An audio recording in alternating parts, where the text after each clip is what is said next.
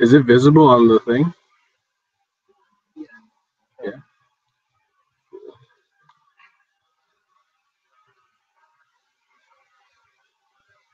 Why isn't it showing anything? No. Cool. So thanks everyone for coming. This is my fourth and last homeschool class. The class is called Contemporaneity and Building a Better White Supremacy. You all can see this, right? It's semi-visible. I'm gonna move this show.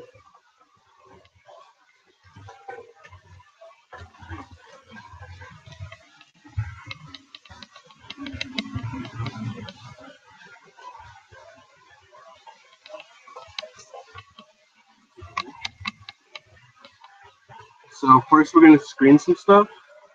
Sidonia O'Neill Sottovoce from 2016. Damien Danette Yage's Indigenous Love, Code the Movie from 2014. And documentation of a live performance by Milford Graves and Amir Baraka at Vision Festival.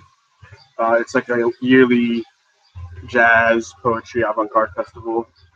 And the 18th one was at Roulette in Brooklyn on the 12th of June, 2013.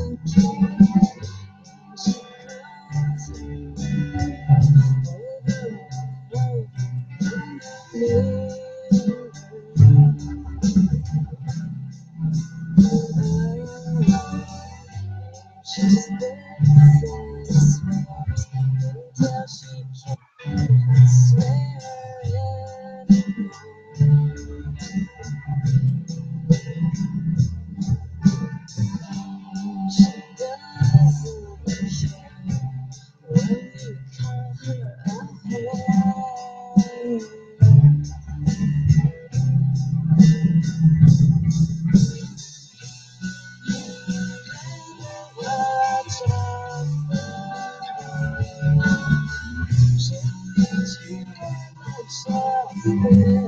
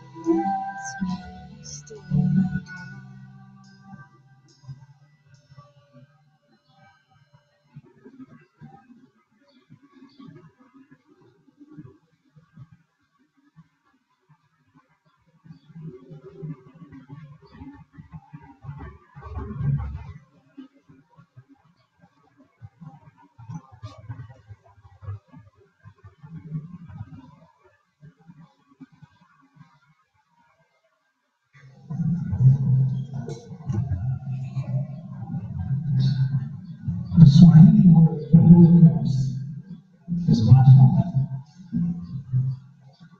So if you ask us how you live in America, we say, it's put on Mafa.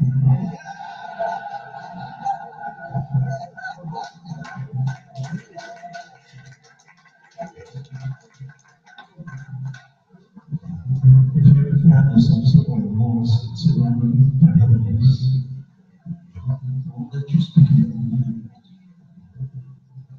Destroy your statues in the desert. Man your own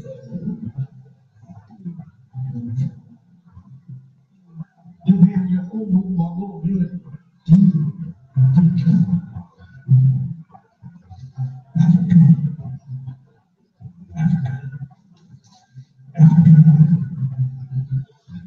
Create a human being, ancient, mighty Africa. Creator of the human being, the speech, music, the dance, of the city of Africa. Mighty ancient people Africa. But when you put your hand on your sister when you're a slave, watch out, Africa goes to get you. When you put your hand on your brother when you're a slave, watch out, Africa goes to get you.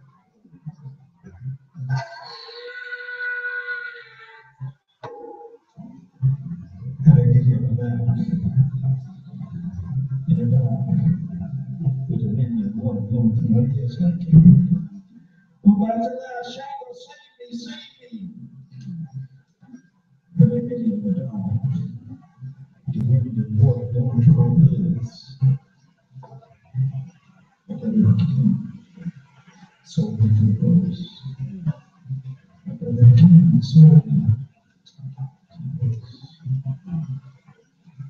At the bottom of the Atlantic Ocean, there's a river. Made it with homes. The continuation of the say. At the bottom of the Atlantic Ocean, there's a river. In the river. We in the water. We in the water too. We in the water. God's water. At the bottom of the Atlantic Ocean is a river. In the waters.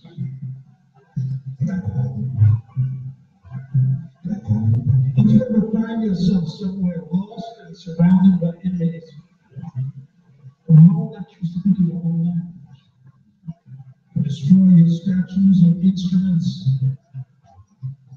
ban your home, you're in trouble. They ban your home, bubble, you in deep trouble.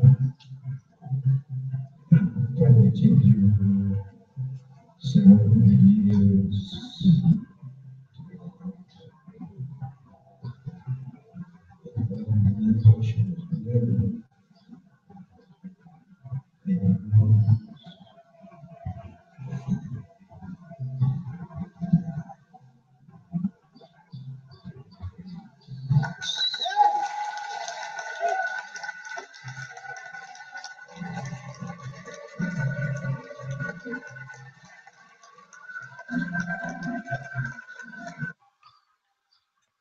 Cool. There you go.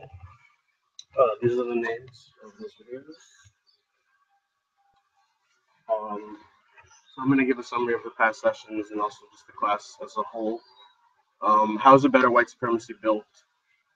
The contemporary is a global imperial force embodied at all levels of Western artistic agency, a value creation and management system parasitic on local and marginal practice. Some of the tools of that are multicultural capitalism, allied theater, and modularization of race, which is the refusal to acknowledge its totality. And some of the aesthetic or affective positions that are taken in that context are faux marginality, or kind of performance of exhaustion towards value and the circulation of value, as well as the atomization of aesthetics, this idea that there's no accounting for taste, that individuals' taste reigns supreme. So in the first class, I looked more closely at that idea from David Josselit, that one aspect of the marketization of art is that the contemporary positions marginal practitioners in a governing relation of debt to modernism and its afterlife, which is analogous to neo-colonial governance by financial debt. This idea that Black and brown artists, women artists are in debt to modernism and its developments. And so he calls the mitigating factor of that debt heritage. I kind of think he's copping out, and really by heritage, what is meant is the debt that modernism owes to marginal practitioners, to Black and brown art, art of women, local art. And so this heritage debt ratio for Josselit resolves itself in 5 ways. One is where the debt is forgiven in a context of an enchanted individual who works in a magical economy that isn't subject to the market. One is where debt is refused in a form of collective solidarity among marginal practitioners, kind of saying like, no, we don't owe anything to modernism, it's not relevant to us at all. Another is a political demand where an artist or a community of artists take the principles of modernism at face value, the kind of claims of political efficacy and radicalism that it has. It's taken at face value and sort of deployed. That's a serious demand. And then debt can also be sold either for money and market profile or for prestige and national identity. And so that's this Josselit's little picture that I like to use, but I do want to keep in mind that heritage is sort of a or it's a euphemism. It's a cop out. I think he doesn't go further enough.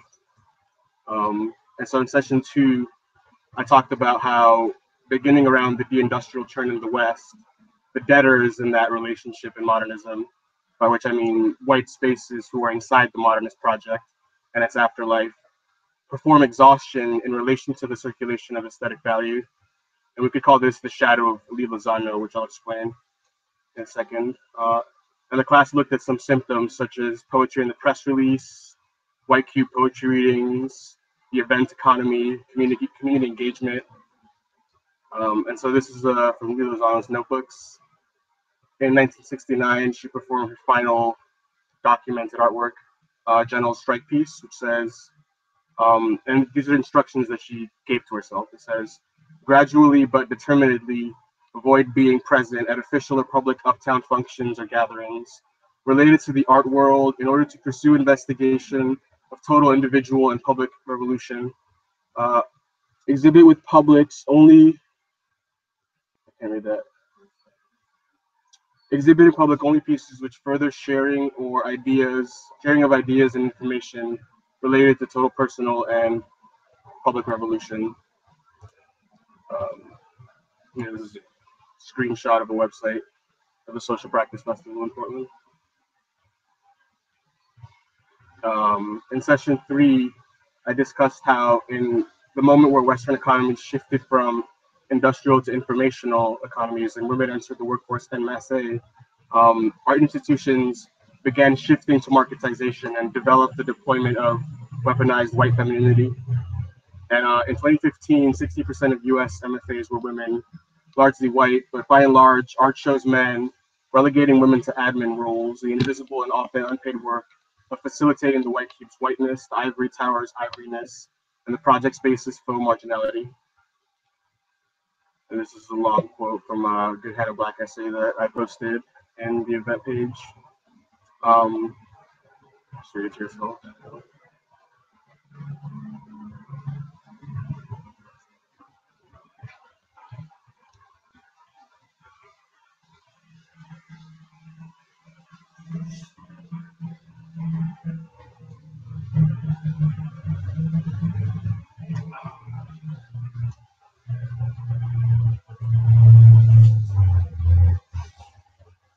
And I think the metaphor that I'm trying to draw here in using this quote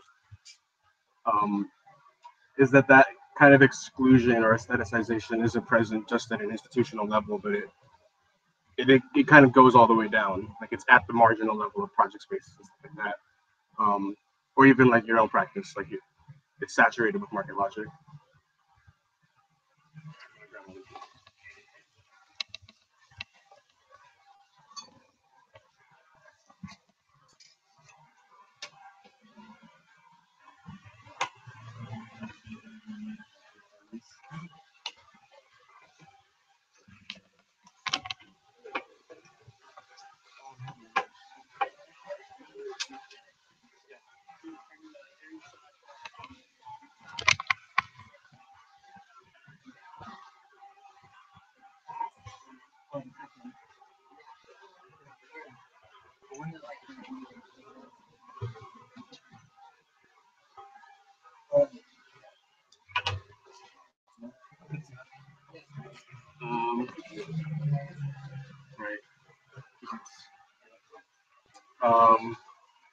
Okay, so those are the first 3 sessions, and then this lecture is like a little bit shorter, a little bit more casual, and I'm also like really hungry, so we'll talk a little bit about where the individual aesthetic gesture fits in, and I kind of turn the camera toward myself and look at my gesture in general and in this class. I talk about aesthetic atomization a little bit, and then we can take a vote and see if I should give advice for Mayo. Democracy at its finest. Okay, so the gesture. Capitalism's speculative turn means that nothing is really outside the market. The individual aesthetic gesture is already saturated by market logic and its notions of value. And one example that I have here as a speech act is I just show my friends. And this could come from the mouth of a project space runner or a gallery director or a curator at an institution. It doesn't really make a difference. Uh, and then my feeling, I may be trapped in the market and relegated to an aesthetic position of debt to modernism, but that doesn't force me to accept the axioms of aesthetic supremacy that underpin art and institutionality. No amount of market logic will trap the aesthetic as a whole general concept inside of the white cube, and no work of art will ever be more beautiful or horrible than the world it reflects or manipulates. It's kind of like platonic, I guess, the idea that art has less value because it reflects a reflection of reality. But that being said, divestment from institutionality isn't enough. It's not revolution, despite Lee Lozano's gesture. I support divestment, but then what? That's kind of the question. Like, okay, you divested from this context, but now what? Um, and if divestment doesn't precede a reinvestment in alternate structures, it's just performative, a form of apotheia, or retreat from the political, as I discussed in session 3. Apotheia is this idea of inner sanctity by retreating from political or material concerns, like rejecting the political. And in this way, divestment can just be another performance of exhaustion towards value, a false opening up to the mundane or the vernacular. And I have an example here. When Guthrie Lonergan took a break from art after his 2014 HBO Go intro riff transcription for guitar on ultimateguitar.com, when he did that, took that break, it resulted in an art forum profile, and the cover was from a Google Maps piece that he did in like 2012, and it returned to showing institutional work. This idea of like how disappearance can actually become a megaphone. Um, And so that being said, the world aesthetic may be greater than the white cube can contain, but I wonder if perception is so saturated by market logic that the world aesthetic becomes inaccessible. But that in itself is a kind of false outside, because the world aesthetic, like the sensory experiences that we have in the world as we navigate it, aren't outside the market, because the idea of the outside the market is a false outside. And the false outside is used primarily for utopian white imaginaries and to attack marginal practitioners in their navigation of institutionality and the market, despite the clear fact that, as Hannah Black puts it, the huge questions of how we might wish to live together are always falling under the shadow of the questions of how to live now. The identity artist is not the only one whose attempts at survival collude with violence. And there's lots of good writing about hypervisibility and how collusion with capitalism as a kind of critique of your radical politics mostly affects women of color. So like Beyonce, like she made clothes in a sweatshop. It sucks. She's bad. But also all clothes are made in a sweatshop. You're wearing them as you critique her and call her like garbage, who like is disposable or whatever, right? Um, and so now turning to this idea of aesthetic atomization, a focus on individual gestures lends itself easily to the anti-analytic, this idea of it's just paint on a canvas or it is what it is, etc., and to instant periodization. And these seem in contrast, but they're both protections of whiteness from different angles. The first appeals to the ahistorical, in which what's in front of you at the moment is the only true real. The other appeals to European methods of constructing historical narratives of the real and a validation of the gesture at hand, and both reject the possibility of a true materialist analysis. And I really am interested in this, like, because obviously the most famous and best example is like the abstract expressionists who were critiqued as, it's just paint on a canvas, or it's this religious excellence, like, Rothko or something, or Barnett Newman, or it's like the CIA, right, exporting this art as a symbol of the victory of American imperialism and freedom. So like this idea that it's just paint on a canvas is so like, it intrigues me, but it's also so violent and reductive that it's like, how can you actually say that about anything that's material? See it as like in a vacuum as opposed to part of a long processes of circulation and labor and stuff. And in the face of marketization, social pressures, your role in oppression, etc., how do you approach your individual gesture? If anyone wants to answer that, you can.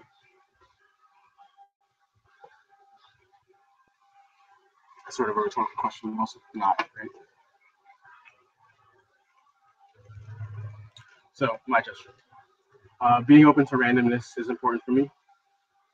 When it amounts to nothing, that is, when aesthetic work doesn't result in an object, I feel grateful. I think conversations and documentation are more important than work itself in a lot of contexts.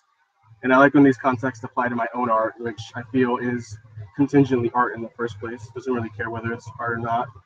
And a bulk of it no longer exists except in low documentation on social media platforms like Tumblr and Instagram. And in making this class, probably the most important thing, because I always have two parts, like screening work and then a lecture. The most important thing was screening work before the lecture so that whatever I showcased wasn't overdetermined by my talk. And the first two lectures I kind of prepared over a week, putting a fair degree of care into it, but the last two I did the day of with more carelessness. Like I just did a bunch of Adderall today and just like sloppy white girl, like do it, just make it happen. I wrote this today on the subway, like, yeah. So, but the reason for doing that was to like let the connections be as associative as possible. And I was scrolling through Facebook the whole time as I prepped slides. The previous ones had a lot more pictures, like taken from whatever I saw in my feed, but for this one there's less. And I chose lecture format because Reed College's conference format didn't really work for me and relied too much on close reading that I felt very few people truly did away from the class. And I'm not judging anyone because a lot of the time didn't do it either. And like Reed is a shitty, toxic place. But the conference format is like this performative, like you're gonna sit there and pretend that you know everything about what you've read and interrupt people as they speak and do this whole thing. And it's like, I would rather just talk and barrage people with words and not say that I interrupt, say that I allow interruption, but really just keep going, right? I always wanted my teacher to like talk more in the class, even if this person didn't necessarily know more than anyone else. It was more of a format issue for me. And so, why the subject matter? Why whiteness? I wanted to dissect whiteness in this class because it reproduces so invisibly in spaces where Enlightenment notions like art, reason, freedom, justice, the human, the market, etc., are in use. And whether in an institutional or faux marginal context, false universality by way of these Enlightenment notions circulates to facilitate market logic. So I wanted to look at that and its symptoms. And so switching to this idea of the longue durée of the market.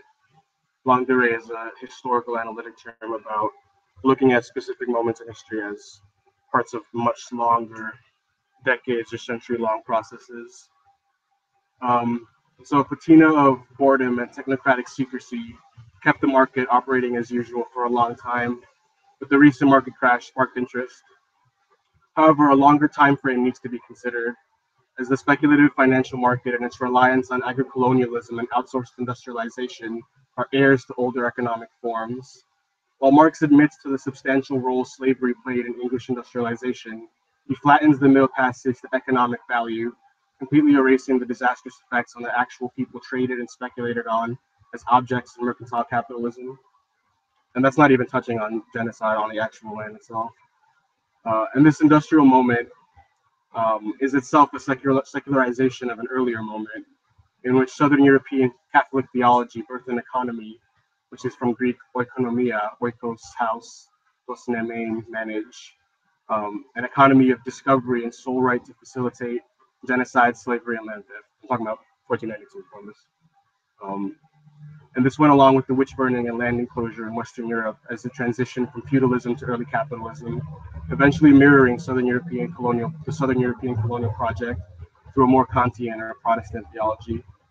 So, when you think of the longue durée of the market, it sort of ends up being a kind of Russian doll of reiterations of this essential principle, right? Where like a body is an object, it can be an object, it can circulate as a platform for self authentication, or you have a lot of property or whatever it is, any number of individual approaches. And some react to materialist considerations by saying that it's just identity politics. And I'm still not sure what this means, but I do know that it is quite sad not to see, for example, the formative an oppressive relationship between white modernists and African artists at the time. Like, if you're not seeing that, it seems like aesthetic impoverishment. Oh, sorry, I went too far.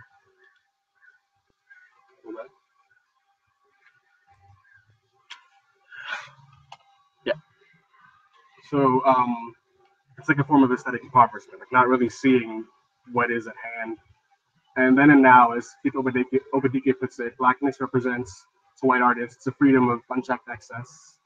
And the contemporary relegates black and brown practitioners in a position of debt to modernism to reify this paradigm, keeping us in a labor pool to be tokenistically selected from in a non-performative gesture of inclusion. And this is the quote that I'm drawing from by Keith Obadike in an interview with Coco Fusco. He says, surely the net space just makes the same old burnt pork blackface routine easier. This is a sort of white performance tradition. As you may know, some of the early European Dada sound poets and performers claimed that their nonsensical utterances were based on the sounds that Negroes made. So white avant-garde works from the Dada performers to Picasso's paintings are rooted in this kind of appropriation. To many white artists, blackness represents some kind of borderless excess, some kind of unchecked expression. Like the commonly confused notion that with African drumming or jazz, you just play whatever you feel rather than develop structured content. I would argue that this same kind of romantic freedom is also associated with the net, so that blackness and this kind of digital frontier become conflated. And he's completely right. And you can look at this work by Joe Scanlon called Donnell Wolford from 2014, in which he invented a black woman to circulate in the art economy. He sent emails as her, put work up as her, circulated in the economy, this like fake ghost black woman. And the internet has left an indelible mark on both racialization and deracialization, accelerating both and deepening their intersection. This is just a piece from Glenn Ligon from 1998. Can't see the text on the bottom probably, but it says, portrait exaggerating my black features, self-portrait exaggerating my white features. So turn on canvas. So take a vote. Who wants to hear advice from Mayo? Yeah, I was like, I couldn't do it. Sure. Yeah. So I don't tell people what to do. But I will tell you that not knowing many black and brown artists is aesthetically impoverishing you. You're of course aware of how this ignorance is an embodiment of institutionality, but you may not be aware of how boring your output in space, context, or work is due to it. We need less hand-wringing, more research, less tokenism, more resource sharing. And giving up on art means realizing that every human does aesthetic work, that there is no aesthetic supremacy underpinned by institutionality. And bringing that work, this wider aesthetic work, into a white cube is not a victory. It's often actually really violent. I feel that when people take themselves too seriously, this is me like putting on my psychologist hat. When people take themselves too seriously, it's because they're ashamed of their output. They like automatically are on the defensive before anything is even said. Admitting the problem, like divestment, is also not enough. Sarah Ahmed has this quote, says, whiteness gets reproduced through being declared within academic texts as well as public culture. I will hence be reading whiteness studies as part of a broader shift toward what we could call a politics of declaration, in which institutions as well as individuals admit to forms of bad practice, and in which the admission itself becomes seen as good practice. And she argues that this admittance is not performative. She reads J.L. Austin to mean that an utterance is performative when it does what it says. She quotes his 1975 text saying, the issuing of the utterance is the performing of an action. Non-performative utterances don't do what they say. And so Ahmed argues, and I agree, that admitting whiteness is not anti-racist. And here's a quote from Mike Hill, who says, I cannot know in advance whether white critique will prove politically worthwhile, whether in the end it will be a friendlier ghost than before, or will display the same stealth narcissism that feminists of color labeled the white problem in the late 70s. And it's this not knowing that needs changing. Because now that SJW is cool, as well as sort of marginalized by the wider American culture, which makes it doubly cool. Certain whites want to be in the conversation, but because white people are used to access, they assume their contributions have inherent value. So I have some exercises here if you're white. Think about race every day from now on. For every album by a musician of color you consume, read 2 books by authors of color from now on. For every white artist you research an artist of color at the same degree of intensity.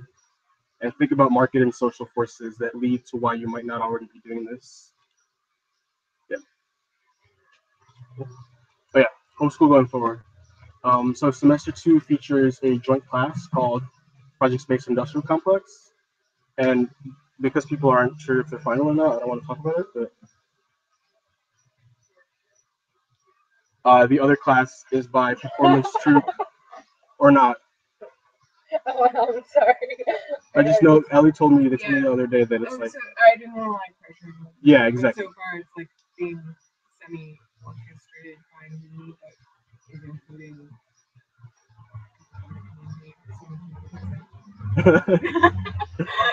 It's gonna be awesome. As well as a class by performance troupe physical education, which consists of Keon Gaskin, Ellie Hankins, Lou Liam, and Takahiro Yamamoto. And we have upcoming talks next semester by Devin Kenny, Damali Ayo, Gabby Cepeda, Sony Choi, Winslow LaRoche, Sasha Pachalski, and Jasmine Yende, as well as more poetry readings, possibly online and possibly in Portland. Super excited. It's going to be awesome. Yeah, there you go.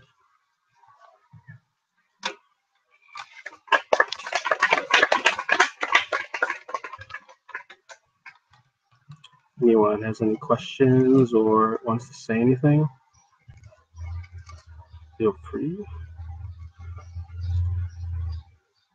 I'm going to stop the broadcast because it's super bright. It's just white today. Nice. That's cool. I see it.